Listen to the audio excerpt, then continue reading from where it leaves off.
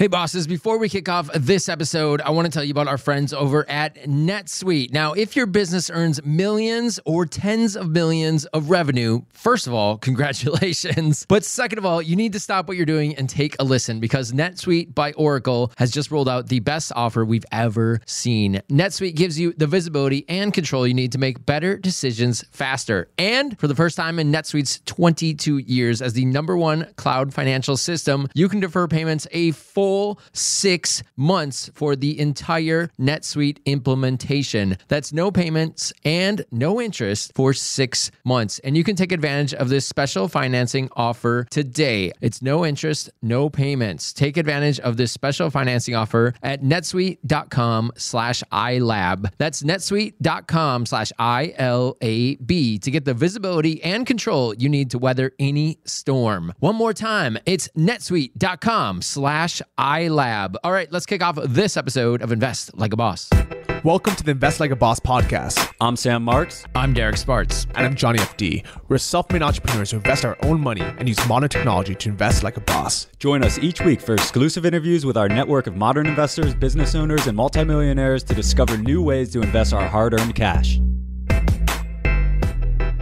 Welcome back, bosses. Episode 267 here. I got Derek in California. I'm on the other very challenging time zone, ICT. I think we went over this, Derek. Do you remember what ICT stands for? Yeah, it was Indonesian Central Time. Damn, you're all over it, but not quite on the mark. Indo-China time zone. Close enough. And this is the tricky one. This is where we always get into scheduling issues.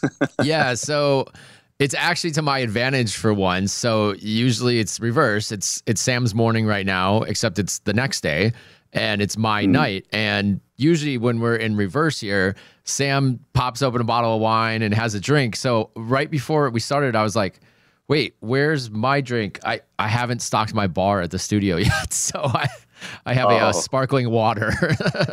Oh, how boring. That would have been the first thing I would have done.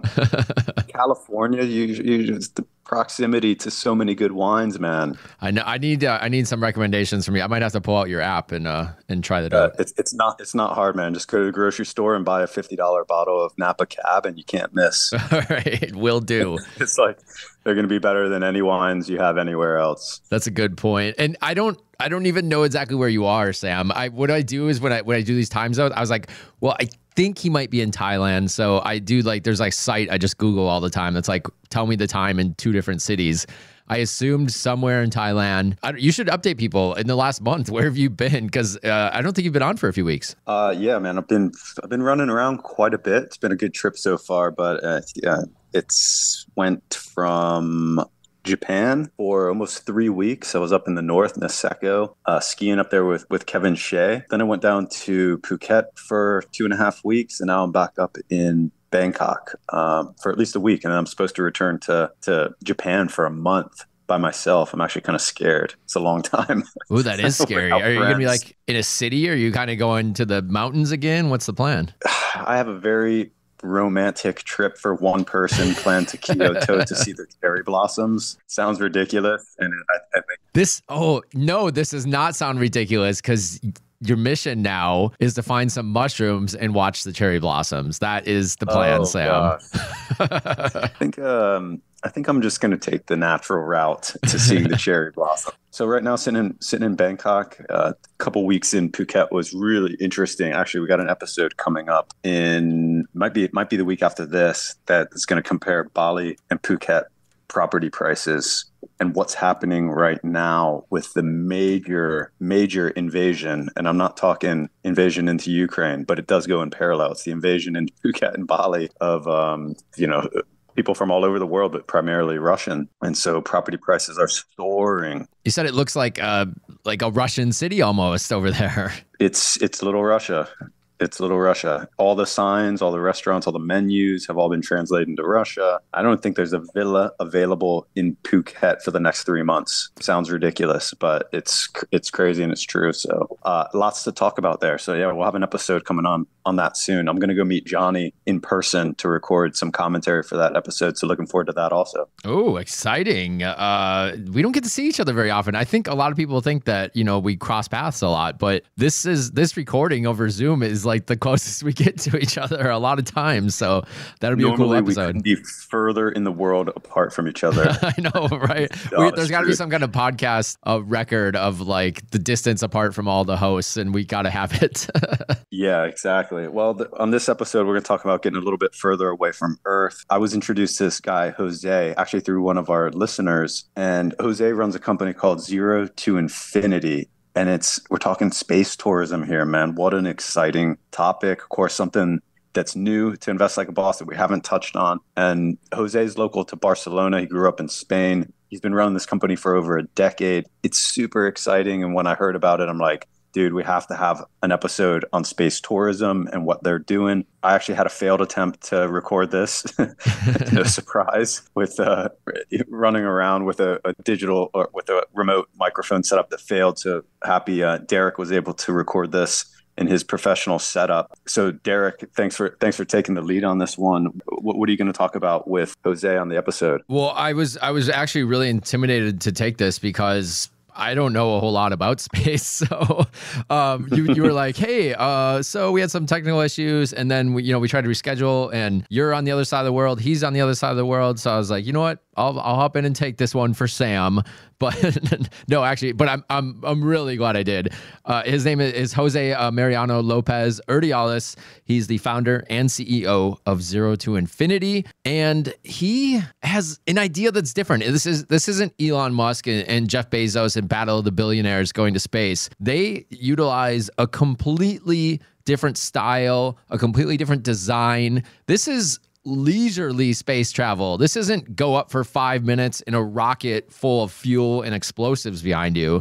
This is casual space. And we're talking good company that they're with here. As Derek already mentioned, Virgin Galactic, SpaceX, Blue Horizon, they're the predominant players in effectively this race to space tourism, but Jose's doing something much different. I think it's going to appeal to way more people. So not only is this episode going to be cool to listen to and kind of get informed about space tourism and where everything stands, but this is also an investment opportunity that I think if you're in a position, this could be super, super intriguing to be part of. So let's hear Jose and Derek on this interview. And then Derek, looking forward to hearing your commentary afterwards. All right, let's do it.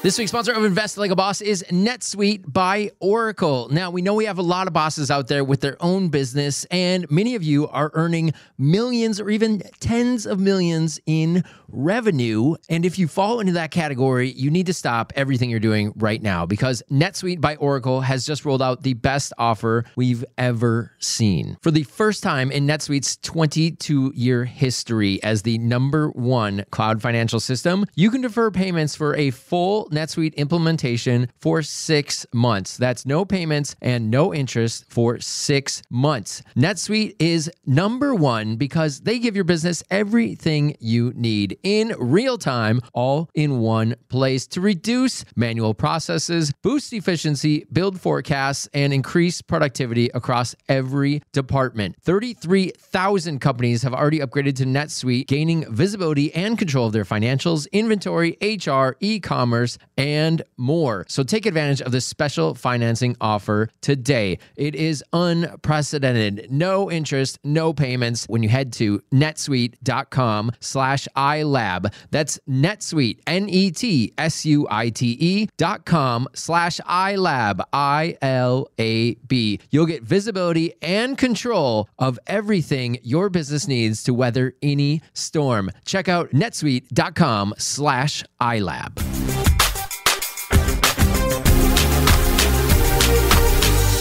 Okay, I'm here with Jose from Zero to Infinity. This is a really cool topic. I mean, I like all of our episodes, but when we can talk about going to space, it gets me really excited.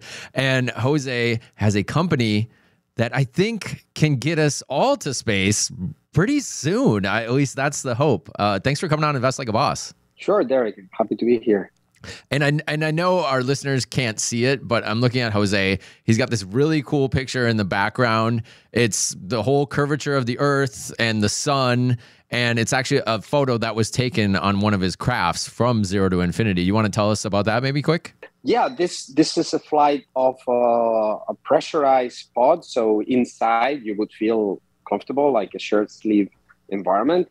That we flew to about 32 kilometers altitude, which is about 3 times as high as an airliner.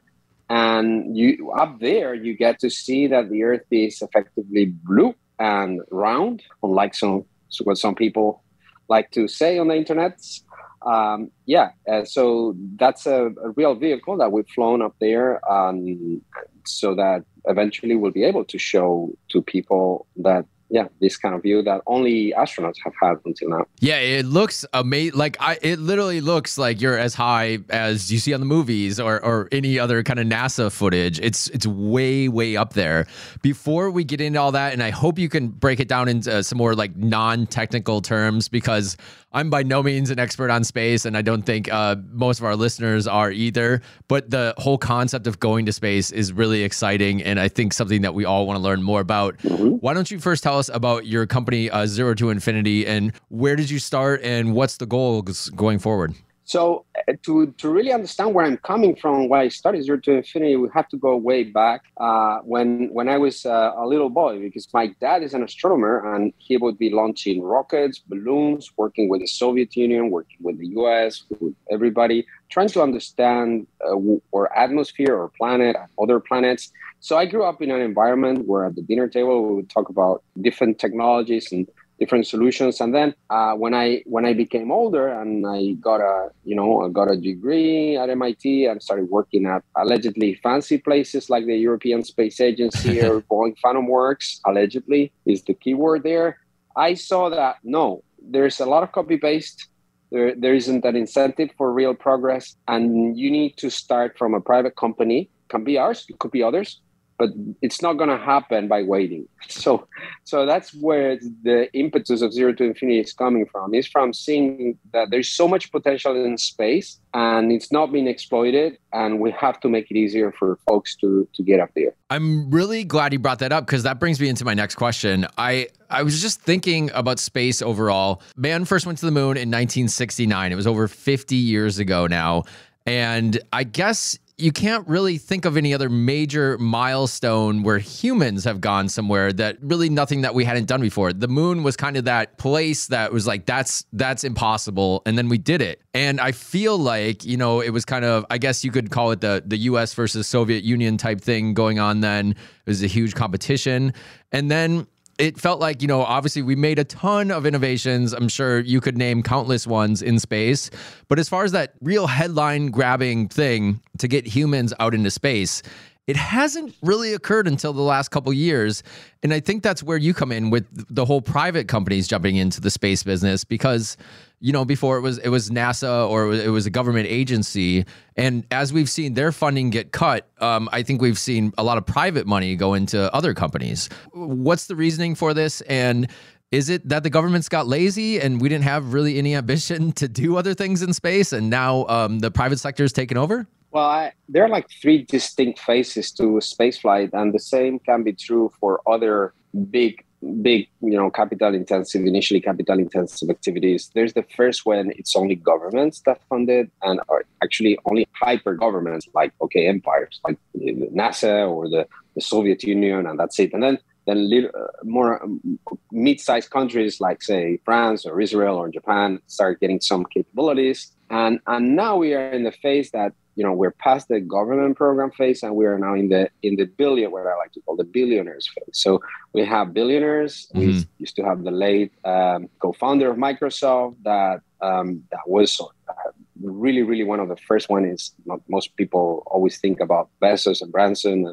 and Musk, of course, but Paul Allen was really the one that started doing this kind of thing. So all these billionaires, they have projects that are amazing, but they're in a way a little bit of pet projects in a way. I mean, they are very, very heavily designed towards the aims of the particular person, if they want to fly themselves or if they want to die on Mars but not on impact, or, have an industry become multiplanetary or what else. Off-world, and that's the second phase, and it's the phase where we are now. And it's similar. If you think of computers, in the beginning, computers were only owned by big governments. Okay, there may be 5 in the world, and then there were some corporations and some evil genius billionaire that would have a computer and would show up like on a James Bond movie in the 60s or something like that. And now everybody's got a computer because it's competitive. And that is the interesting phase. We're transitioning from the billionaire phase. We left past the big government phase. We're in the billionaire phase, but it's going to be a new phase where anybody with a better widget, anybody with a better solution can find capital, can service the market, and can make it big and offer utility to folks that want to send their things up there or want to go themselves up there. And that is this interesting transition that is taking place right now for many reasons. Part is what you said, that the government programs tend to just perpetuate themselves without much of a goal. I mean, once you beat the Soviets to the moon, what is it next for you? I mean, you don't have any incentive to do anything because you already beat them, right? Right. So you need other incentives, and the strongest incentive by far, more than connecting the unconnected, more than better understanding the planet or the weather or natural resources or the environment, the biggest market, although it's mostly untapped, is leisure. Right. And this is what makes it very fun. And when you look at anything, it's like that. This sounds a bit out there, but when you look at, let's say, computers, what's the big market of computers? Is it government computers? Is it military computers? No, it's games and content and leisure. And when you get to that point, that's when it gets interesting business-wise. And this is going to happen to space very, very soon. And I think it feels so much more attainable than something like Elon Musk has been trying to do and try to go to Mars and live on Mars. I have zero interest in going to Mars. I don't want to go there. I can't breathe there. What am I going to do there? But if you say you want to send me out into space so I could view the world, that sounds amazing and way more attainable. Yes. And you see, because of this fact that there's been this billionaire phase, they jumped a few steps along the way. Historically, and I don't want to get too boring with this, but historically, if you ask yourself, who are the first people to say this? Who are the first people to say, wow, it's really round. Wow, the earth is blue. It's so beautiful. And I can see borders, and the sky is black during the day, and you can see stars and planets during the day. First people that saw all that were balloonists. Mm-hmm. And they were people flying up on balloons way before the Second World War, mostly in Europe. And by funding these big rocket things, all these programs, they are skipping that phase. And actually, if you want to scale a program where you want to offer hundreds of thousands of people and eventually millions of people the view of the planet, you don't really need a rocket at all for that. And that's where we come in. We're reaching the altitudes where you get the view and not higher using balloons instead of rockets. Yeah, so let's talk about that, because from the way I read it from your website is you actually have 2 different segments to your business. You do have a rocket launching portion, correct? So you can launch satellites, that's correct. Yes. Whatever matter it may be. And then the second part would be more the space tourism side with balloons. Now, I don't know of anybody else using balloons. You said, those were the pioneers of essentially space travel back in the day. Yeah. Is there anyone else out there using this balloon concept? And what does it look like? Does it look kind of like a hot air balloon, or kind of explain what it looks like? I wrote a paper in 2000 and another one in 2002, and I was the first person proposing high altitude balloons for space tourism. And since then, way before starting the company, 7 years before, and since then, this paper and our work has inspired a bunch of people to try to do the same thing around the world. None of them have a picture like this one in the back. Okay, so, but they're, of course, they're attracting investment, and it makes sense that competition is healthy. What does it actually look like? Oh yeah, well, if it looks like that, that's right. It looks very much like the Chinese spy balloon that they shut down recently. I'm glad you brought that up too. I want to talk about that. Yeah, so it looks like that. It looks like semi-transparent, whitish. The balloon is like that, and then underneath there is a totally UFO-like pod. We have a patent on that, and has big windows like this one here behind me. So it has big oval windows or sort of ellipsoidal windows, so that you see all your fields of view is outside. So you can see outside perfectly well without seeing the edges of the rim of the window. It seats 4 passengers and 2 pilots, and you can walk around, you can have dinner, go to the restroom, join the 20 Mile High Club. We've thought of everything. Cook, write a poem, have a board meeting with a global perspective. I mean, the possibilities are really endless. And it's the customers that are going to set them up or do experiments. And, if you think, you were saying before about what was something that caught the public's imagination and excited people beyond Apollo, I have to say that the next thing that did that was the Red Bull Stratos flight, when the Red Bull did an amazing campaign and they had Felix Baumgartner skydive from the edge of space. He dropped out. Yep, I remember that. What did they use? Did Red Bull have the budget to build a badass rocket to reach there? Of course they did. They had 2 freaking Formula One teams. Of course they could have. Would have been smart for them to build a rocket and open the door of the hatch of the rocket and have the guys skydive from the rocket? No, it would have been dumb because it would have been more worrisome and more dangerous just the ride up on the rocket than the actual skydive. Mm-hmm. So they proved the point very easily that if you're smart and you just want to get that shot, that money shot of the view and that experience of seeing the planet, you absolutely don't need any rocket. The rocket just adds risk, complexity, sometimes environmental hazards, but the balloon can get you there high enough. And the thing is, the curvature of the Earth from one of these balloons looks almost the same as from orbit. The change is tiny, it's almost negligible. Once you see it's a little bit bent, it's bent. You don't care if it's 15 degrees or 31 degrees, who cares? Right. And we'll post pictures and some video of some of the flights as well. But just even looking at the picture behind Jose right now, it looks like you're deep into space. It's very, very cool. This kind of reminds me of, obviously after the Hindenburg disaster back in the was it the 30s that, the way of the Zeppelin went away. But this is kind of akin to sitting on an airplane. Everyone's been on an airplane. It's uncomfortable. It's awful. Even if you get first class today, at least in America, it's not that great. But if you look at those old videos of like Zeppelins, people are having dinner, walking around casual. This is kind of akin to that. You can just relax while you're in a balloon. I don't think I could relax in a rocket. No, it would be very nerve-wracking. And of course, if what you want is that, if you want the adrenaline, by all means, go for it. But you can get similar experiences on fighter jets, the accelerations and all this for a tiny fraction of the cost. Our approach is really about the experience, being comfortable and not being only for the space cadets. Some people want to collect, okay, I did this, I survived this, I'm an adventurer. Okay, adventurers are awesome. Yeah. But we want to attract conservative folks that one day are doing the flight with us. The other day they're, going to watch, a movie with the movie director, or they're visiting someplace with the Dalai Lama, or going into the Titanic on a sub. The thing is, the amount of experiences that our world offers is amazing, and we have to open up space initially to those that can afford and have curiosity for those experiences. And that will fund the development of even more affordable solutions. Mm-hmm. And this is unstoppable. And that's how you change things.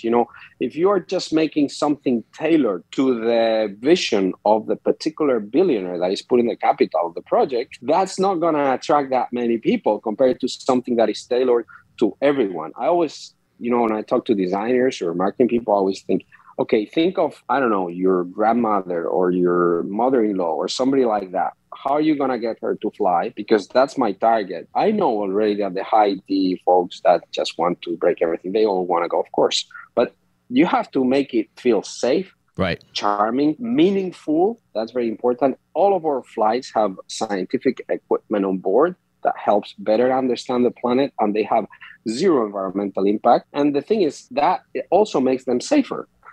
Because we are not, instead of the Hindenburg, by contrast, we're using helium, and helium is a noble gas, and it may change your voice, but it does nothing to the environment. There is no Sure. way it can chemically react with anything because it's just an inert gas. So that makes it very, very safe because it can't explode or anything because it can't react. There's no chemical reaction, but also very environmentally friendly because for the same reason, it doesn't react with anything in the atmosphere, has no effect there. So it's like there was nothing. And that's critical for scaling, It's interesting you use helium. Am I correct that I feel like a few years ago there was some kind of helium shortage?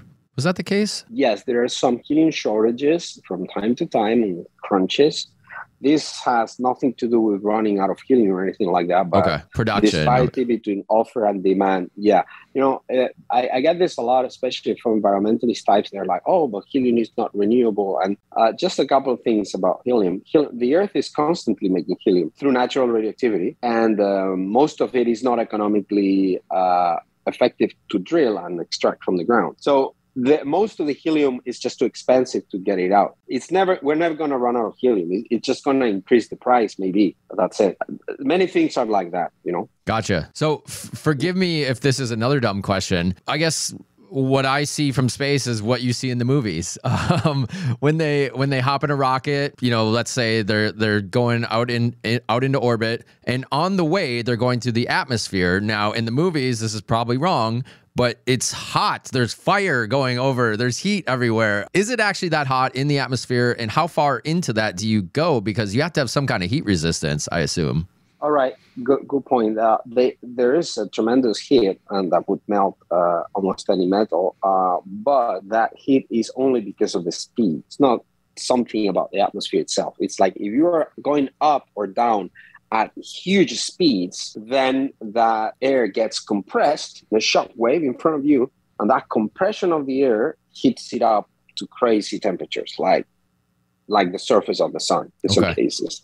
So that is true, but that is only because you're going very, very fast. The thing is, our balloon never even gets supersonic. So there is no re-entry heating. There is no risk like that. It's just like you can put, the outside is basically cold because it's very cold up there, but that's it. There is no fireball or anything like that. You do get those kinds of things on the rockets because they go very fast. The thing is, look, most of the rocket technology comes from missile development.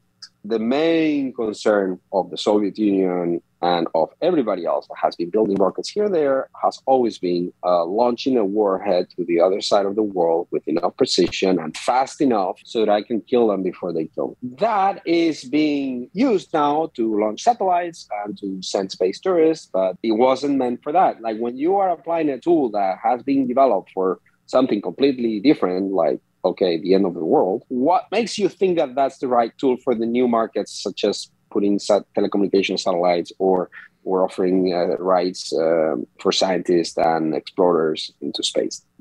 Doesn't make sense. Balloons stopped being used because they were not good for this military mission.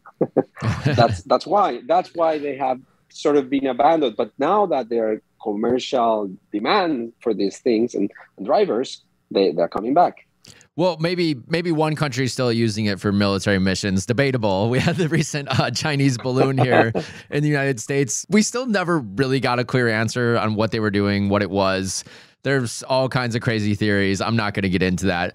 But you said your balloon looks something similar to that. So I had a question on a related note. How do airspace restrictions work? Where are you able to fly? Is there a certain height that you could fly over, let's say the United States, without it drawing attention, or any other country for that matter, without worrying about military interference? So when we fly, we demand permission to cross the airspace, and that's on the way up and on the way down.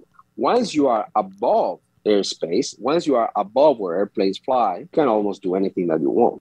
And that was sort of the situation of the Chinese probe. So it's sort of like the sea, I guess. There's a certain point where it's just international waters. Is there just international airspace and anything kind of goes? There's ambiguity, and that's for reasons. So governments have been mostly the Soviet Union today and the US have been reluctant to provide a limit. But in practical matters, anything above where air traffic controllers can see, which is about 60,000 feet, that's outside controller space. So there's a term in the Pentagon, which is near space, and we use that too, which is anything above where airplanes fly and below orbit. Okay. And that's where both the suborbital rocket rides and our balloons and some strange drones like the Zephyr, well, now it's called Alto from Airbus fly. There are a few devices and some classified programs also. A few devices that can fly over there, but it's the most unexploited part of the column of air that we have. And the air there is extremely thin. It's almost vacuum. Like visually, you can't see it. It's like you are seeing into space. But there is a tiny bit of air, otherwise the balloon wouldn't stay. But it's just negligible for the view. Oh, that's a good point. If you were actually out of the entire atmosphere of the Earth, the balloon could no longer fly. But the truth is that the atmosphere of the air reaches almost all the way to the moon. Oh, really? Okay. It's just that it's an exponential, and it depends for what reason. That's why satellites re-enter. That's why satellites go into spiral and re-enter, because they have some drag from the atmosphere. There is always some mad air. There's even some hydrogen around the Earth, very, very high up, thousands of kilometers up. So the thing is, the limit of the atmosphere only makes sense for what application? Like, because there is almost no limit. I mean, you can still find particles even if you go towards the sun. So we go about 99.8% of the atmosphere in terms of mass. So if that's not enough, well, then they need to go for higher. But like for the customer, they don't really care. They just want this view. Yeah. And I'm curious now that, as the years go on, there's more and more objects in the sky. Obviously, with radar, you can figure out where planes are, how to avoid them, things of that matter. Is there a potential situation where, you could run into low-level satellites? How many things are really flying in the air? I mean, I think there's a lot more than most people realize. Oh, there are many, many thousands. And it's becoming a little bit crowded. Sometimes satellites have to be moved to avoid risks of collision. But in the area that we fly, there are very few, because you can't really have a satellite that low. So for a satellite to really stay around the Earth and spin around the Earth, it has to be where the air is even thinner than us, like much thinner. So it has to be like 150, 200 kilometers for it to make a complete turn around the Earth. It really depends also on what the satellite is made. If you have like a cannonball made of lead, that's gonna be able to stay longer and do a trip or even at a lower altitude than if you have, let's say, a satellite that is just a thin solar panel that is flying against the wind, in a way, against the air. That's gonna fall very, very quickly because the ballistics are different. But in your area, you can't really stay. It's not very crowded. Not very congested. There's really a lot of room for more devices up there, more missions. Gotcha. So how many flights have you actually done on the balloon? Have you actually taken up any tourists in there, or is it all internal people so far? No. We've done over 50 flights, but we haven't yet taken a human being up there, right? Believe it or not. We've only taken robots and sensors and cameras. And the reason why we haven't taken a human yet is very simple. We've struggled with funding. Mm-hmm. Even though we were the first doing this, even though we've seen people fundraise crazy amounts of money, way more than what you need to really take tourists, we've never had the cash in the bank to send a human being safely. And the key word here is safely. We are not interested in taking crazy risks, unnecessary risks. The industry is very young. There are already enough players out there having accidents, explosions, and making a mess that we don't want to be one of those. So if we're going to take a person up, it's going to be with all the guarantees, extremely safe, safer than the taxi ride, to the airport. Otherwise, we're going to stay just flying cameras and things, and hopefully we'll fundraise. Maybe from this podcast, there's going to be someone that wants to chip in. You're invited. I know we got a boss or two that definitely wants to go to space, so hopefully we can make that happen. And as far as where these balloon crafts are at this current moment, let's say you got all the funding you needed tomorrow, do you have someone ready, trained to go? Is the aircraft even able to be flown by a human? Because obviously you're controlling them remotely right now. Is the actual model for the craft ready to go, or are you still developing that part too? Oh, no, it's been ready for years. You see, we are very careful in our, what we call our technology roadmap, to only include things that are brick and mortar, only include things that you can buy and integrate. If you know what you're doing, you just buy them, put them together and fly. So for a first human flight where the sky is black, it would take less than 12 months, probably around 9 months. And for the first tourist flight, that's a different story, because it's not the same thing to put a test pilot that knows what you're doing than to put somebody that is a tourist that just got maybe a couple of days of briefing before the flight. For that, we're going to need in total about 24 months. What do you need? What's the difference? How do the certification agencies, the people that control the airspace and such, how do they know if it's safe to fly a human that is tourist or not? Well, basically, to simplify things, if you've done 10 flawless flights, then statistically it means that it works. Right. So you can start charging people to fly and with little training. And that is exactly what our friends at Blue Origin did with the rocket. They did, I think, 12 or so perfect flawless flights. And then that's when Jeff Bezos and his brother flew up, because it had been proven to be safe. Of course, the funds that are required to build that craft and test it 10 times perfectly are a couple of orders of magnitude more than the ones that we need with our balloon. But that's it helps having the richest guy in the world behind it as well. Absolutely it does. Yeah. But one fun question while we're here. So Jeff Bezos was one of the first people to go up in the Blue Origin craft. Interesting enough, as of this recording at least, Elon Musk has not gone up in a SpaceX craft. So are you going to be one of the first ones to go up in yours when you're ready? Oh yeah. I have my suit ready, actually, because we will be using pressure suits for the first flights. Mm-hmm. Unlike, because it's safer, unlike other folks, we will do that. I'm so looking forward to it. But of course, it won't be on the first, maybe on the third or fourth or something like that. Sure. Because I don't want to bother the professionals that are doing their job. You can't have the boss sitting next to you the whole time, make you nervous. That's right. I would be sort of boss ballast kind of thing.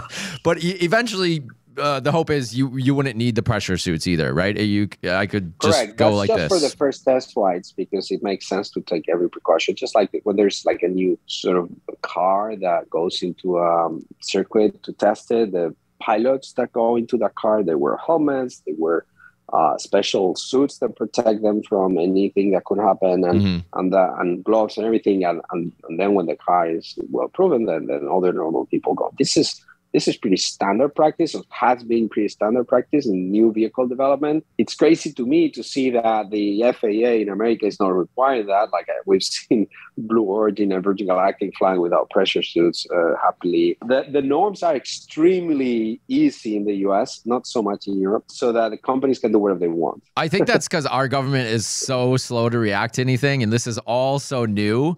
Anytime we see a venture into a new space, it's like anything goes, and then eventually the government catches up, but it takes years and years and years to regulate it. So maybe that's a good thing, maybe it's a bad thing, but we'll see. I gotta imagine your level of liability is through the roof. Not to use a bad pun here, but no, that's one of the reasons why we are based here in Spain instead of the US. Like I studied in the US, I have family there. It's a lot easier, obviously, to raise capital over there. But I've spoken to a lot of people, experts in law and such, and many industries have really not progressed or been stunted at birth in the US. Like, for example, hot air balloons is a different kind of balloon, but the US used to be the leader in making hot air balloons. Now there's almost no production of those. They're mostly made in the UK and in Spain and a bit in Turkey. I think Czech Republic as well. The thing is, the US has unlimited liability for these kinds of things. A judge can basically override any agreement. They can just set up any sort of liability. And that, especially if you're flying extremely wealthy people, it's incredible risk. Yeah. Most countries in the world are not like that. Like if you're flying in Mexico, or you're flying in Canada even, or you're flying in Spain, it's all manageable. So the liability risk that you need to compound in your business in the US is almost as expensive as the project itself. And that is only true for America. Like, it's not true anywhere else. So I think having a business, like, I would not open up a base in the US, period. It doesn't make sense because of this liability. But anywhere else in the world, in Mexico, go for it. Yeah, so we could get into a whole episode on the U.S. court system. Let's just move on, because I think everyone's aware. You know, anyone could sue anybody at any time for any reason. It's insane. Yeah, it's very litigious, and you're not even covered. So yeah, it just doesn't make sense for this kind of activity to be done there. It's just that it so happens that a lot of the early companies and a lot of the billionaires are American, but that's just a distortion in the force field. Once space tourism is really something that is like a $10 billion a year market or something, there are going to be spaceports and operations all around the world. Perfect. So let's jump into the actual experience, and then we'll talk about the investment after that. When you're ready to go, do you have a rough price of how much one ticket will cost? And then what do you get with that ticket? So the reservations that we have so far are 110,000 euro per person. We expect the price to rise very significantly once we fly the first human, because basically the demand will be higher and the offer is the same. So the experience includes a couple of days of training before the flight. We want people to be well rested, to understand the few things, like if we have to abort the flight midway, what you need to do. There are 2 pilots on board, so it's very easy, and everything's very redundant. But at the same time, we want to make it exciting, a little bit like a rite of passage. Yep. So you learn about the atmosphere, you learn about the materials that the vehicle is made of, the phenomena that are going to happen along the way. So feel like you can't say an astronaut, because astronaut is a profession and it's huge dedication that you need, but it's like a mini sort of a space camp VIP that you get before flying. And also one thing, this is a very practical reason, but you don't want somebody coming from Ibiza with a hangover and putting up on your thing and flying. It doesn't matter how wealthy they are. That's a recipe for trouble. I was just going to ask you, I feel like maybe you need them to like stay nearby where you can monitor them for a day or two. You know, you can't go out to the club the night before. Control the diet, control the substances. You want to be at your prime, having slept well and everything. There is even a short period of microgravity when you separate from the balloon. So you take off very early in the morning, sometimes even pre-dawn. You go up, because that's the best time to launch this kind of balloons. And also it's more spectacular, because seeing the sun coming out when from up there, and just leaving the sky is black before the sun comes out, and it stays black when the sun comes out, and that's crazy. And seeing the illuminated layer of the atmosphere, like the blue thin layer, it's amazing. So it takes up like a couple of hours, 2.5 hours to reach cruising altitude. Then you stay there about 2 hours, maybe a little more, maybe a little less, depending on the winds, because every flight is different. Mm-hmm. This is not an A to B flight. This is an A to the edge of space, and then you land on a safe place. But that safe place, one day maybe a potato field, one day maybe just a flat piece of land. It's just going to be different every time. Very much like it's with conventional hot air ballooning, that you don't land on the same location every time. And the descent is done not with a balloon attached, but with a very large parachute that can be guided. And there are backup parachutes on top. So you said a couple hours to get up there. How long are you staying, I guess, at the peak height before you're dropping down? An average of 2 hours, and it takes less than half an hour to get down.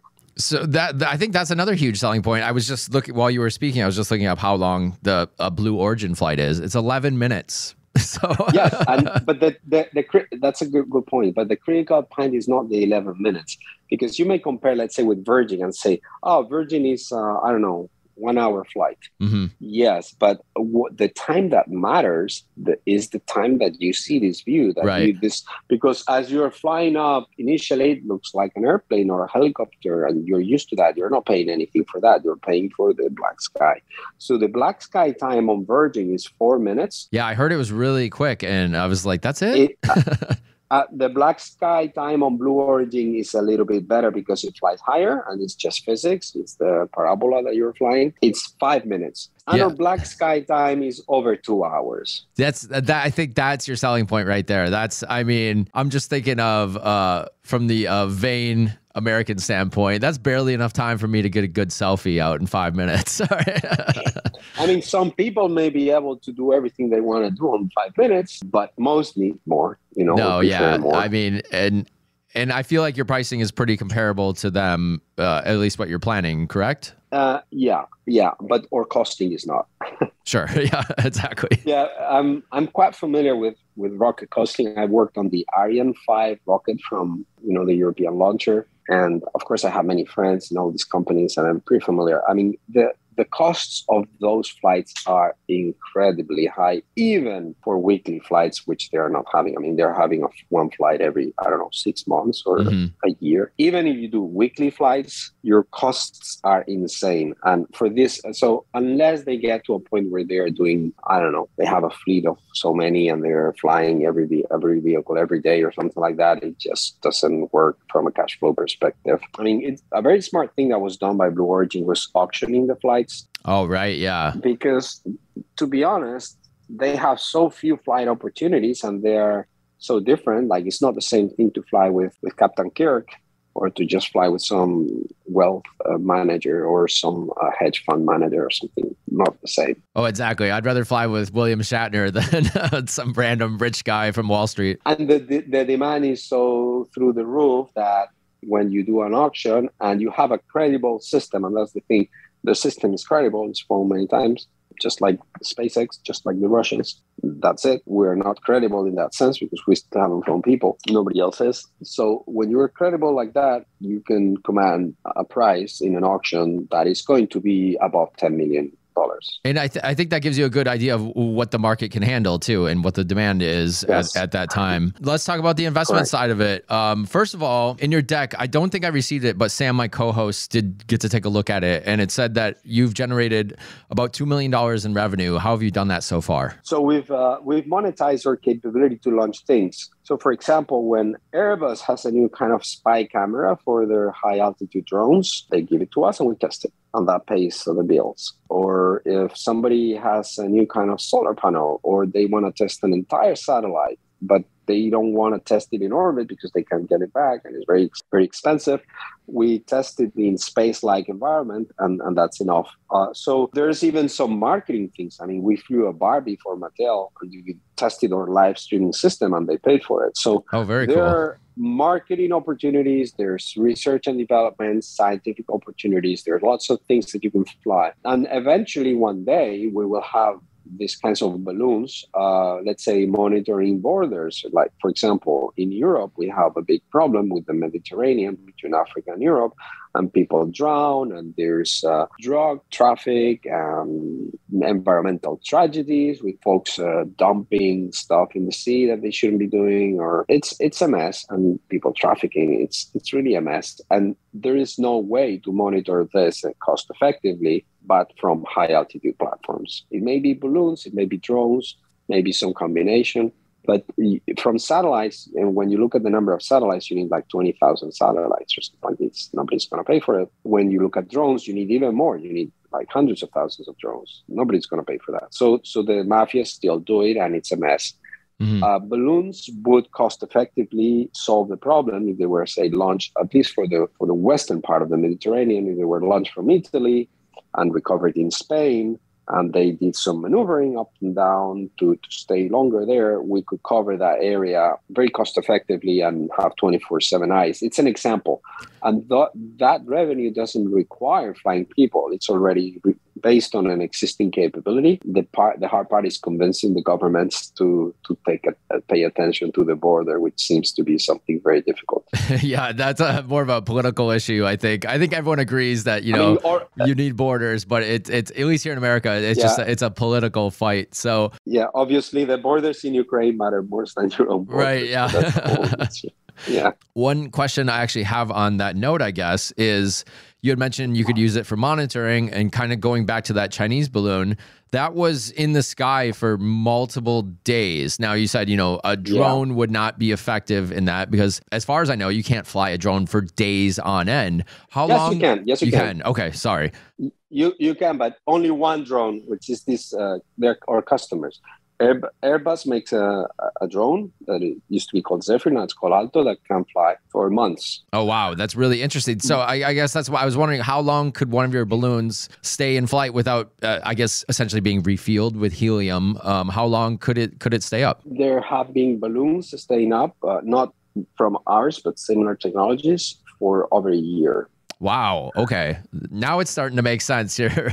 We have technology in the pipeline and access to. I have to distinguish from all the stuff that I said so far are things that are brick and mortar that we could do right away. Yep. These would require some R&D, but I believe that balloons that can stay for 3, even up to 5 years are feasible with technologies that are right now on the lab that we are aware of, but that would need to be tested and flight tested, and that would require some R&D investment. And of course, I'm obsessed with capital efficiency, and putting capital into R&D doesn't look very efficient to me at this stage, until you're really making positive cash flow. That's really interesting. I would have never guessed that one could stay in flight for that long. Now, your site mentions that small satellites can be great investments. It wasn't really elaborated on, though. So I'm just curious, what type of return on a small satellite would you see, and how would you even invest in a small satellite? There are a couple of problems that we try to solve in the Earth, and that end up being very big markets. One is connectivity, and the other one is observing the planet. So getting up-to-date imagery of what's going on, and also providing connectivity to cell phones or to small Internet of Things devices or what have you. Those things traditionally have been done with big satellites, but now that we all have we are all exposed to the potential of microelectronics. Let's say I'm taking this call with an iPhone, and it has incredible cameras and processing capability and all this. So imagine you hook up some solar panels to this, and you make it orient itself, and that's almost a satellite. We all have a satellite in our pocket in a way. So small satellites can do a lot because electronics have shrunk so much, and also shrunk in size and in weight, and especially in cost. The thing is that most of the small satellites that are now being sent into space are like student projects. Sure. They are something called CubeSats, and they have been designed to teach students, but they are not nearly optimized for the mission. They are a lot heavier than they need to be. Their components are pretty heavy and very sturdy. And the reason why these satellites are not really yet extracting as much juice of the market as they could is because they are basically launched on conventional rockets. Mm-hmm.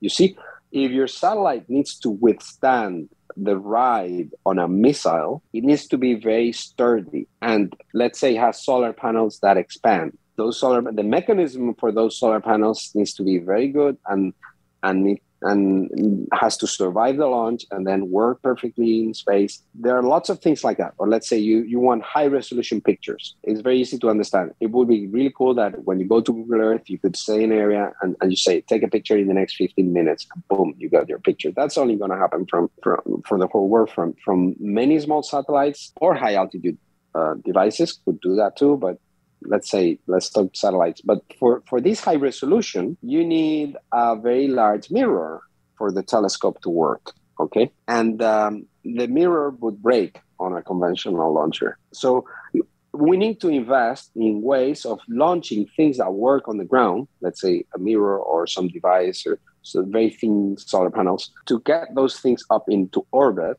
without breaking them. And that's what our patent helps with. So we've patented an efficient way of launching things that would break on missiles, but launching them into orbit. So they become satellites, they spin the Earth, but the ride is smooth. And the tough ride to orbit is the atmospheric phase, is when you are trying to combine going really, really fast to getting out of the atmosphere.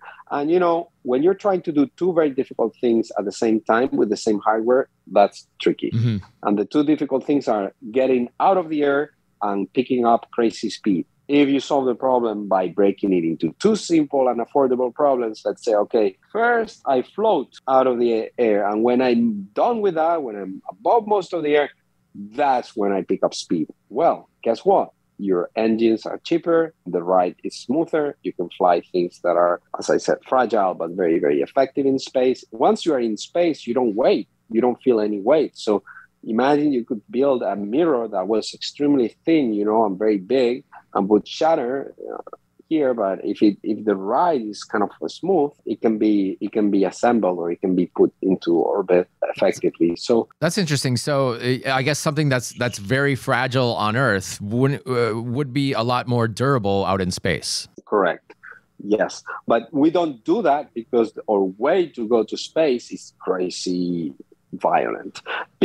Again, this is for the same reason as before, because these are systems that are designed to carry a nuclear warhead. And guess what? The re-entry back into Moscow or Washington DC, it's even more violent than the ride up. So if they're designed, I don't know if you've seen a nuclear warhead, but they are like the most sturdy, compact object you can imagine. It's extremely dense, extremely hard, and made to withstand crazy pressures and vibrations and all. Yeah, because you don't want that thing going off at the wrong time. Exactly. So they never care about making the ride up smooth and nice. Only when you're taking people, you say, okay, we don't want to have too many G-forces. You don't want to splatter the brains of the astronaut. But again, we're pretty sturdy ourselves. There are things that are more fragile than our bodies. So that's where our satellite launcher, which we call Blue Star, is going to make a big difference, because it will fly, of course, with no emissions in the atmosphere, because it ignites the rockets once it's outside of most of the atmosphere. So no EPA, no Environmental Protection Agency requirements, because it's a balloon on the way up. And then once you're outside, that's when you light up the rockets. And the ride, as I said, is very, very smooth. Yeah, so this is a win-win, I think. I mean, if you tell me I need something delivered, you're telling me the ride is a lot smoother. We're going to take care of your fragile items. And secondly, it's going to be cheaper. It's going to be cheaper, and there's not going to be an environmental effect, so you can actually scale it. And it's going to be on demand. You see, when you have a new satellite idea, say you just make a startup and you say, I'm going to do this. I'm going to grow crystals in space, or I'm going to, provide connectivity to cobalt mines so we can track what's going on there, whatever. There's so many applications. You have your little satellite, and now how do you launch it? Well, right now your options are never very good, because if you go to, say, Russia, they are making you a favor to launch your thing, but the main priority is launching their military satellites, because that's what they're concerned with. If you go to Elon Musk and say, SpaceX, can you launch my satellite? Yeah, they provide great service. They have some rights, but the priority is going to Mars. Mm-hmm. And the second priority is pleasing the U.S. government that has provided 99% of the funds. Sure. So you are never the customer. You see, the customer is Musk or DOD or Putin or Xi in China. Even you say, there's Rocket Lab. Rocket Lab is a super cool company that started in New Zealand, but had to become American to get funded. So now Rocket Lab, the customer is obviously the DoD. So all the systems, and when you launch with the Ariane 5, the European launcher, the customer is France, and it's a French project. And if anybody else launches something, it's a favor. They're doing you a favor. Okay, we let you fly your little thing here, but don't bother. I think there is truly a demand in the world for a commercial launcher, truly commercial, where the customer is king. That doesn't exist. That doesn't exist anywhere. And that is an opportunity for others, not just ourselves, but somebody who's going to make it, but it doesn't exist. So a really quick question too, that we had from a listener that I forgot to mention. It sparked when you were speaking. They had asked, why can't Chinese people be serviced by U.S. companies? I'm not sure of the reference of that, but it looks like you probably do. Absolutely. Yeah. The U.S. has a very particular export control regime. And there are a set of laws called ITAR, International Traffic in Arms Regulations, that put some countries that are under arms embargo with some limits. So just like there are many, many limits of many kinds, there's one that if a company is making a system that flies above controlled airspace, so above 60,000 feet, no Chinese citizen can get in touch with, can't touch or get close to that vehicle. Interesting. Or can talk to professionals working in that company. There's very, very stringent limits like that. And that is the reason why, for example, Virgin Galactic, that has been the one that has done the most marketing and sales, and they've sold in total about 1,000 tickets. They've sent back the money for maybe 300. So they have like a backlog of maybe 700 in my estimate. Of those thousands that they've sold, none of them has been sold to a Chinese citizen because it's illegal and it will be a federal crime. You see, this is also one of the reasons why the US is not exactly the best place to develop these things, because it's very, very isolated. You're missing out on a huge market. Yeah, exactly. China is a huge market. When you look at Bentley cars or Louis Vuitton bags or anything high-end, oh my God, so many, China blows it out of the park. I think Cadillac, to put it into reference, in General Motors, they said they sell more just in China alone than the entire world of their Cadillac division, which is essentially an American classic brand. And I think they sell like 5 to 1 in China. Yeah. And the highest you go in luxury, like you say, okay, Bugatti or, higher up, the more the share of the Chinese market. And a lot of people say, oh, but the Chinese will want to fly with their own Chinese copy of what you're doing. No, we don't see that. We don't see that at all. They just want to go to space. Exactly. And also they are extremely, like, it's us in the West that are obsessed with price. These people are obsessed with authenticity. They are obsessed with storytelling. They want the original. They don't want the Chinese knockoff. Like if somebody sets up a shop in Shenzhen making replicas of Lamborghinis, maybe they'll sell a few, but I'm guessing most of the buyers are going to be Westerners that go there because they want a fake Lamborghini. But the actual wealthy Chinese, they can't care less for that. They want the real thing, and they want to come to Italy and talk to the engineers and get the thing.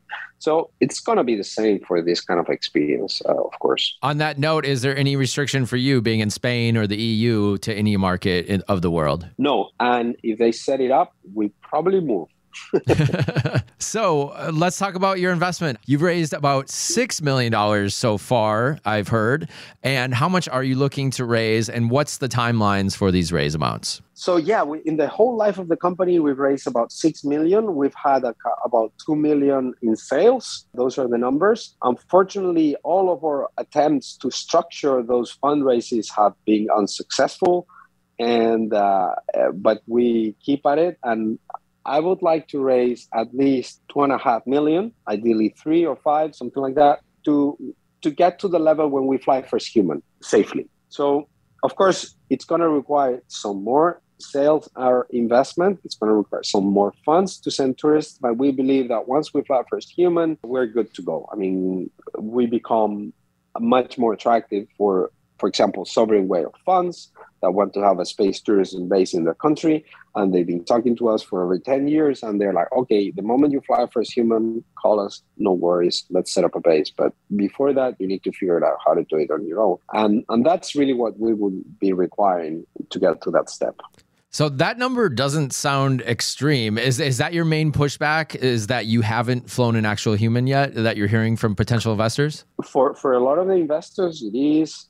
Some investors also come with the following. They say, oh, but yeah, you look like a platform, but you really need to decide if you're launching satellites or you're launching people, because these are very, very different markets and you need to focus. And we've done that. I mean, we're focusing first on what we can do, which is flying things. And we have turnover from that. So we show we can perform as a sales organization and ship. But the next step that makes the most sense is flying the humans, because it's really crazy the difference between demand and offer. So you can charge so much, and you can fund basically anything that you want from that step. I mean, once we've flown a few hundred billionaires around the world, it's peanuts to fund the satellite launcher that actually requires more capital. But a lot of people are put off by the variety of the applications, and they tend to think that focus is the main thing for an entrepreneur. And I agree that while you're doing something, you got to be very, very focused at it. But that doesn't mean that what you're doing is not useful for many, many things. Imagine if Amazon had only sold books. Right. It wouldn't be worth what it is. You see, the company is not called 0 to 36 kilometers. It's called 0 to infinity because there's so much potential up there. But right now, I think the low-hanging fruit is getting to that human spaceflight market that is so much in demand, and that the solutions right now are absolutely dismal in comparison. So I really enjoy both sides of the business. Obviously, from a personal standpoint, it'd be fantastic to go to space, but I also see the value in launching other satellites for these companies and how much more efficient that market could be. So I hope that people listening to this podcast will maybe understand that as well, and gets you some funding. Where can people go to learn more about the company, check out the investment deck, things of that matter? Where would you like to send people? They can look me up on LinkedIn. They look for José López Urdiales at 0 to infinity. They can write to me directly on LinkedIn. They can also reach out via Twitter, where I am JMLU77. There's also a Twitter account of the company that is relatively active. There's even an Instagram. It's not that active, but they can reach out through that if that's what they like. We'd be happy to talk to them and see also if they want to send something up there. We can help them out with that. Or all those ways work to connect with us. Great. And for all the bosses out there listening, you can check out all those links in the show notes. I'll put every single one of them that Jose mentioned. And I'm really excited to hear where this goes. I think in your 2-year timeline, I hope that we have someone out in space on a balloon. Thanks for your time, Jose. Absolutely. To infinity and beyond.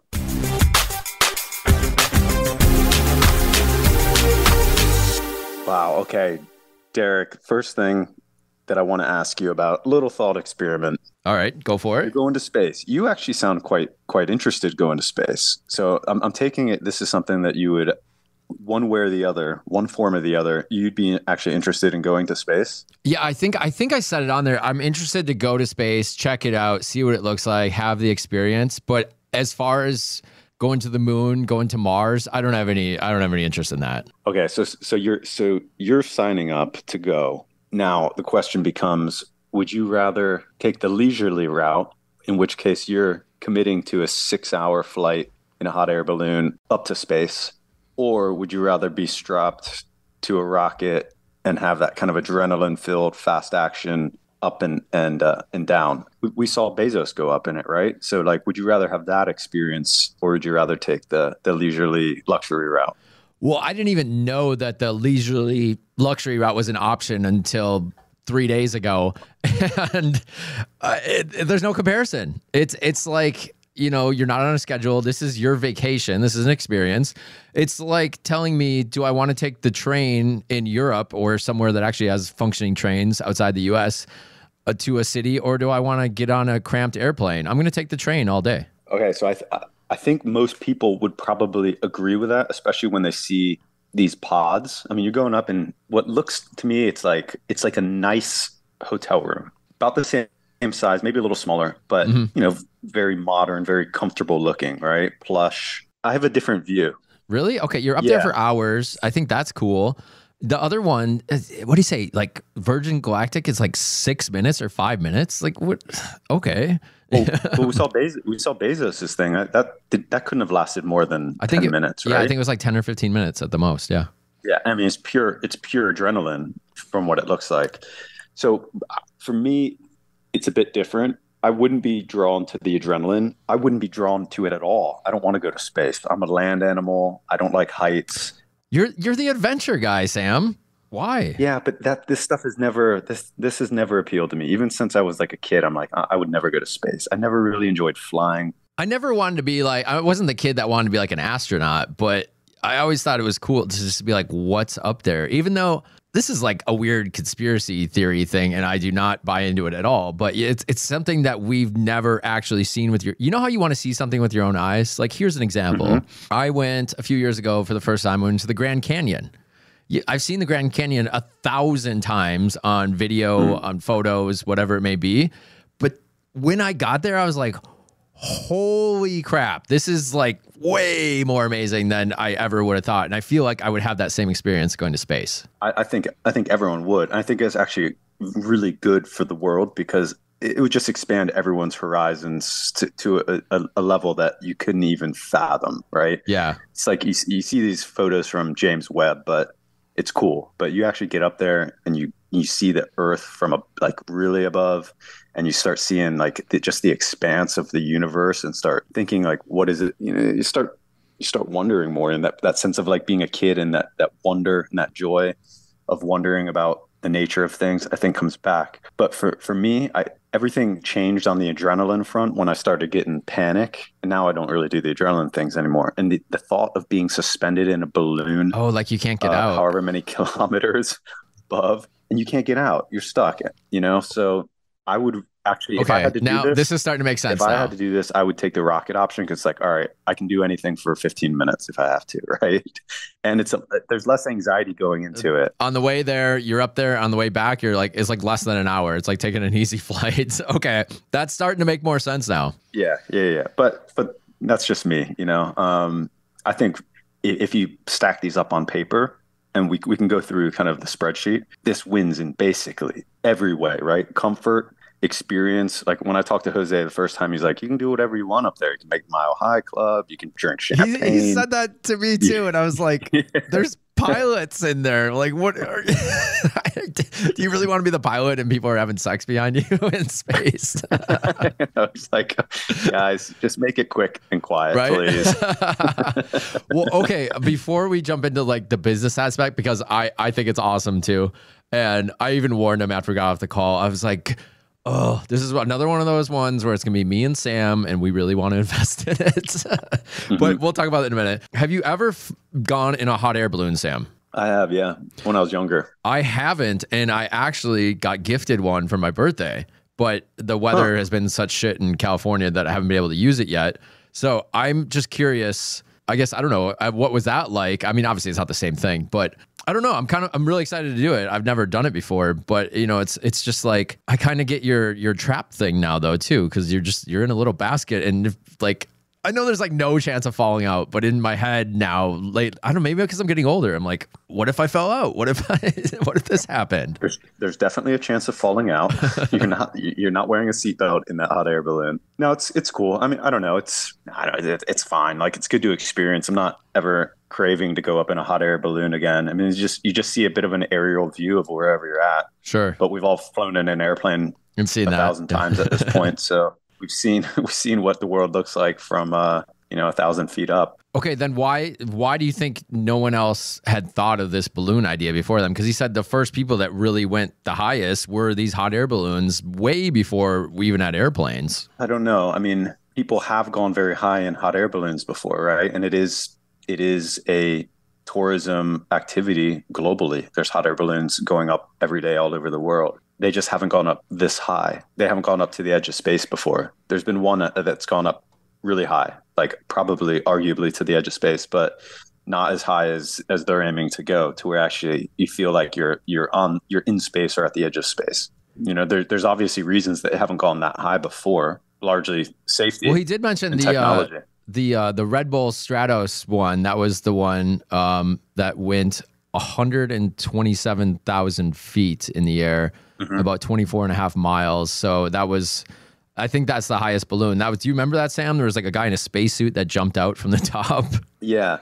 And actually that was the last thing that mankind did that I was like inspired.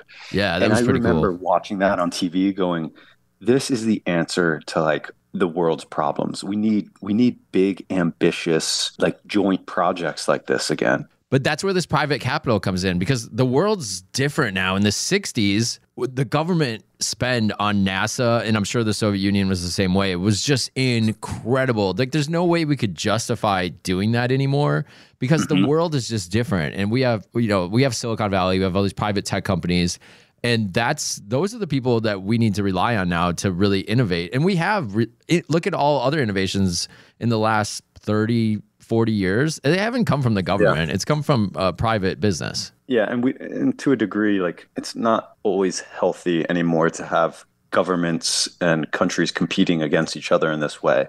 Right. It just draws like this nationalistic theme, which is, causing major rifts in the world right now. But things like the International Space Station, like that's awesome, right? And that was a joint project. But that Red Bull thing, I mean, that, and also the Blue Horizon thing with Bezos, I thought both of those things were like incredible. But actually, this technology is like going to the moon was way more incredible, right? In comparison, and that was just the fact that it happened 60 years ago. Yeah, like we didn't even have a freaking computer. Like an average person did not have a computer. The technology, you know what's weird? That our iPhone has better technology than the rocket that went to the moon. Yeah, it's wild, right? And just the bravery of those astronauts back then. I don't know if you've ever seen a video of like Russia was the first to do a spacewalk. Mm-hmm. Like that, if you just sit down and think about a spacewalk for a second, like actually think about it, that is just so crazy. Yeah, you're out in this black void. You have theories of what could happen, but you don't know for sure until you do it. Yeah. And there's just limitless expanse in any direction that you look, right? No humans ever had that experience. Like, you look left, you look right, you look at a wall. You look at a car. You look at if you're in San Francisco, you're looking at a tent community. Yeah, right. If you're in Bangkok, you're looking at buildings, smog. But like, you never have unlimited expanse. You look up, you see the sky, but you can't see. But like, if you're in space, just see out forever. Like, that feeling must be so wild. And then to get out of like the comfort of your little space shuttle into that expanse and look down at the Earth, which is just like a blue dot in the sky at that point, man, those guys had some serious nuts. Yeah, totally. They still do. But imagine the first guy to do it. I don't know. I think it's cool, but I feel like by the time that I could actually afford it, it's like, oh, so many people have been there already. It's like, whatever. It's like the trendy thing to do. By the time you do it, Might be a bit anticlimactic, but no, I think this is awesome. So you have an overall comparable spreadsheet, I think, that you've been able to pull up. We should touch on that real quick and talk about how this differentiates from like the Virgin Galactic, SpaceX, Blue Horizons of the world. I guess price wise, let's talk about the competitors he's got on this list. This is the deck from Zero to Infinity. There's something called Space Perspectives Neptune, Worldviews Explorer, Zeph Elto, which I believe is another balloon one as well, and Virgin Galactic's spaceship, as we've mentioned, Blue Origin's New Shepard rocket, and then SpaceX's Dragon F9 rocket. All of those, I should say, except for SpaceX's, are just the short trips within less than a day. The actual SpaceX Dragon F9 is a 10-day trip. That's like a whole vacation. It's a lengthy cruise. Yeah. My gosh, 10-day trip. You need some serious psychological preparation. Yeah. And vetting before they admit you to do that. 10 days in outer space. Zero to Infinity, he had mentioned about 110,000 euros, essentially. Let's say 100 to 150,000 US. And then how does that compare to the rockets? I was shocked to see the pricing. I think I had heard these before, but just to confirm, Blue Origin is an auction-based pricing system at the moment. And I don't think they actually disclose who wins the auction or how much they pay during the auction, but rumors are that those tickets are going for 15 to 20 million. If you want the Jeff Bezos experience, 15 to 20 million per pop. Then you have SpaceX, which again, longer duration, multiple days in outer space, but that right now is 55 mil. That's a big ticket. And then I think the one people are probably more familiar with, Virgin Galactic, they were pre-selling tickets at 450,000, but that's not the same experience as like the Blue Horizon. And also, I've heard recently that they're not even planning on continuing because they've had so many issues. And also, I think they've had some deaths that they're talking about not even continuing the program. So that might not even be a viable business anymore. I think Virgin Galactic is just kind of like a really, really high flight. Yeah. And 0 to infinity would be a really, really high air balloon. But it would last so much longer. And, luxury. Oh, one of their pilots did die in Virgin Galactic, unfortunately. Yeah, they did have a death. It's the safety aspect, though, for one, I mean, you don't have to be a rocket scientist to realize that there's thousands of gallons of flammable gas behind you in a rocket. Yeah. And helium is not flammable. So, I mean, right off the bat right there, I feel like the safety aspect feels a little better right there. Yeah. And those things, unfortunately, do explode, as we've seen sometimes in at least NASA's history. I'm sure pretty much the history of everyone else that's ever tried to fly a rocket. But one thing that I think will be a major, unique proposition to what Zero to Infinity is doing is the eco-friendliness. So zero emissions compared to rocket fuel, which there was some comparable about how bad one rocket, like one Falcon rocket going up is. But as space tourism becomes a theme in 10, 20, 30 years, this for sure is something people are going to be talking about, right? And there's just absolutely no way that a rocket is going to go up with zero emissions. So if people, want to support an eco-friendly way to do it, this seems to be the only way. And there's helium and hydrogen, right? Like hydrogen's the one that you don't want to do. I think that's the one that can blow up. That was the Hindenburg. Yeah, the famous one of the Hindenburg that could blow up. So they've switched to helium since. Okay. I was just looking up carbon footprints. It said the average space rocket, when it goes into space, is about the equivalent of 100 flights on a standard airplane, like a 747. So, luckily, there's not that many rockets going up. Right. But that's some serious jet fuel, some serious emissions. One thing we should bring up on this deck too is it's very interesting. The whole all these other companies are based in the US, the bigger competitors at least, and Zero to Infinity is based in Spain. And basically, I mean, Jose's from there, but also strategically, they don't want to be in the US. They were not able to have Chinese fly on that, which I thought was interesting. You were cutting out 1/5 of the world right off the bat. Yeah, Chinese cannot fly on your aircraft. 1/5 of the world, but they probably, on a percentage basis, spend more money on this type of stuff than anyone else. It's the same with like fine wine.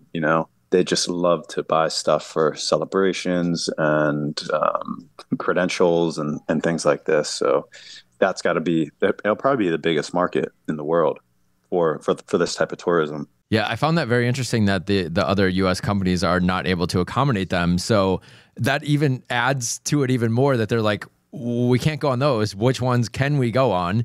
Here's Zero to Infinity right there. Yeah, that was an interesting one. I was caught off guard by realizing that these companies couldn't fly Chinese nationals. So we should also talk that Zero to Infinity is not just a tourism company. They can also do the delivery aspect, which I thought was interesting too. They can deliver especially fragile satellites into space. And that got me wondering how many satellites are actually in space flying around right now. Have you looked it up, Sam? You got an idea of how many satellites are up there? I have not. Did you Google it or did you use ChatGPT? So I should have used ChatGPT. That's a good point. We'll have to rely on. Oh, well, you got to remember ChatGPT is like 2 years old. So I guess Google wins this one. Good point. As of December 2022, there was 6,905 satellites floating through space. So that's it's a big space. We'll just say that. It is. Yeah. So I guess it's hard to wrap your head around that. But in comparison, a year earlier in 2021, there was 6,500. So there was 400 more in 1 year. So there's a new one every single day at this rate. Wow. Yeah. One time I was on a cruise that went down to Antarctica, and we had bought this device that would connect to satellite internet, but we could only get internet like maybe for like 5 minutes every hour and a half when a satellite was positioned over us. When it came by. Oh, wow. Yeah. But it was cool because the device, you kind of had like this graphic or digital map that would show the Earth, and it would show all the different satellites that were that were in orbit above Earth that you could connect to. And even just like those, they were everywhere. That's crazy. Like, yeah. Everywhere. You know, I was shocked. And that was almost 10 years ago. So there's a lot of stuff up there, man. Yeah. But there's unlimited dimensions, right? It's like a road. If you're driving at ground level of the Earth, there's basically one level or one dimension. But if you were to tunnel down into the Earth, you know, there's almost unlimited, right? And if you went up, there's almost unlimited because you're in, you know what I'm saying? I don't know if dimension's the right word, but more lanes. Yeah. Well, it's kind of like I don't know, Back to the Future. Like they started flying in the air instead to alleviate traffic. A lot of lanes to choose from. So one thing that really excites me about Zero to Infinity is the upcoming milestones and also the capital required to get there. Like I'm not in a position that I could fund this, but if I was, I would be very interested to be part of this. Or I'm sure you could be part of it for a smaller check amount as well. But they basically need what sounds like $2.5 million. Let's call it $3 million to set the milestone, the big milestone. But isn't that way less than you thought? I thought he was going to say like 20 million. Yeah, I mean, I think, but you have to think about they've been doing this for more than 10 years. They've had 50 successful flights. They've raised more than $6 million so far. So it's been a long process to get to this point. Now it's just like, hey, we're here. We have the foundation. Like to do this flight is going to cost us $3 million in preparation and doing it. But it's like 12 months. And here's what I think will happen. If you get to that milestone, you have what will become unlimited press and media coverage, right? Mm-hmm. Everyone, pretty much every country in the world, news will cover that. Well, yeah, they'd be smart to send a reporter up there to document it, or a couple of podcast hosts for the first podcast in space. Yeah, you can go, Derek. Wear your parachute. Right. So if you were able to let's think about this as an entrepreneur, investor, right? If you hit that landmark or that milestone, you have unlimited global media coverage. And from that, you'll generate definite investor demand. You'll generate government interest that, on a commercial basis, but governments will also want to fly their own people up there. Like, the first Moroccan into space, the first Kazakhstani into space, things like this. Sure. And you also have the customer demand. You just fly it successfully. You show this incredible hotel room that you go up into space in, nice leisurely 6-hour flight, people with photos with champagne and stuff up there. So I'm thinking about this is you hit that milestone, everything opens up for you as a company.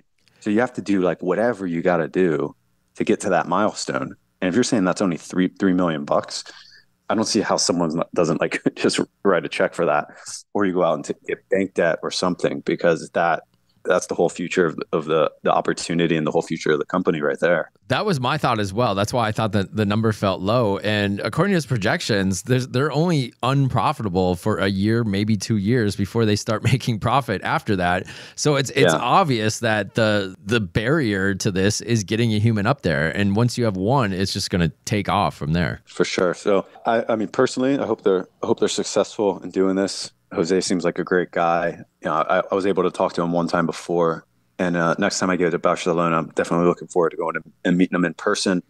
But it'll be. I'm hopeful that this is something that will work, because I think as a comparison to the other space tourism programs that are currently in place, this just seems way better, and especially thinking about the Earth and shifting things to sustainability. This has to be the option that people use, not the rockets, because the rockets they're not sustainable. So let's make this the way that people get to space. Yeah, I completely agree. And thank you so much, Sam, for actually getting me in touch with Jose and just putting this out in front of everybody, because it didn't even cross my mind that this would be an option. And now I'm really excited to learn about this. The whole rocket thing seems cool, but it's like we've seen it before. It's basically just a private version of NASA, and this is a second option that turns it more into leisure. I don't know, a leisurely trip. I know you said it wouldn't be for you, but I think it would be for a lot of people. Yeah, instead of making the Mile High Club, you can make the, what is it, 60 miles high? Yeah, 100 miles like high? That. You could do a lot of other things too. I don't understand how I'm thinking of like in movies, they always talk about, oh, we're in international waters. We can do whatever we want to do. And I asked about the airspace, and that's kind of the same thing. It's like international air. There's no laws essentially. Right? What do you want to do? I don't know. I was what are you itching at? I was like, could you murder someone in space? Oh, okay. I was like, you really want to go to space to play blackjack? Yeah, right. Yeah, I gotta really. I've been studying up my poker game. But no, yeah, I just thought that was interesting because I was like, I'm like, yeah, who owns space? And he's like, no one really. Yeah. I guess for right now, the billionaires own it: Bezos, Musk, and Branson. Yeah, that's right. I want to hear from the listeners though on that question that we started the outro with, which is, which would you prefer? Would you rather go up in the rocket and have that adrenaline packed 15 minutes, or would you rather go up leisurely style? I think it's a good question. My bet is that more people are going to choose the leisurely option, but not me. So I want to hear from everybody else. Yeah, I'll put a poll up in Boss Lounge and in Patreon. Speaking of, you bosses out there have some work to do because it's been pretty quiet lately. You know, the markets turn, the economy is going a little crazy. I don't know if Credit Suisse, SVP. Yeah, all this stuff going on, which should be, you know, the time for everyone to kind of tune in and catch up on the podcast and chime in and help each other out. But you guys are pretty quiet out there. So your task is either A, join our Patreon for $5 a month, or if you don't want to do that, it's totally fine. But if you do, there's a lot of cool extra bonus content you can get on there. Sam and I like to record some fun bonus episodes in there. We have a quarterly update coming up. You can do that at investlikeaboss.com. Click become a Patreon, and you don't have to pay. We're totally fine with that. But there is one fee we want you to do, is leave a review or a comment on our social media. If you listen on Spotify, give us 5 stars. You're not able to write a review, but at least if you could give 5 stars, all that helps right now because, you know, as you're seeing in your own personal finances, the economy is changing. We're also seeing that with a lot of corporations and advertisers, and it's tougher out there. And the more that they see that we have a really interactive audience, we know you guys are out there. You're just a little shy lately. If you could help us out and just write those reviews and give us good ratings, that goes immensely helpful. I agree totally. And I know a lot of the Patreons just are Patreons to support the show, not necessarily interested in all the different benefits and perks that we have. And we really appreciate that, guys. And again, without you, we couldn't possibly keep the show going, especially not at the rate that we are. So even though times are a little bit more challenging and there's caution on the horizon with the global markets, we appreciate all of your support. Totally. And thank you to Jose as well for coming on the show. He actually said he wants to come back on when they get their first human out in space. So I hope that is sooner than later. Definitely going to have to follow up with him on that. And hopefully he's one of the first ones out there as well. If you want to learn more about Zero to Infinity, though, I'll put all the links in the show notes or give you access to speak to Jose directly, because maybe if you want to invest, that's a possibility as well. Sounds great. All right, Derek, great interview. I'll catch you next week. Thanks for listening to the Invest Like a Boss podcast. Join our mailing list at investlikeaboss.com to get exclusive access to our insider investment folios and our private members forum. If you enjoyed this episode, please subscribe on iTunes or your favorite podcast app. Tell your friends and leave us a review in the iTunes store. It helps more than you know. See you guys next week.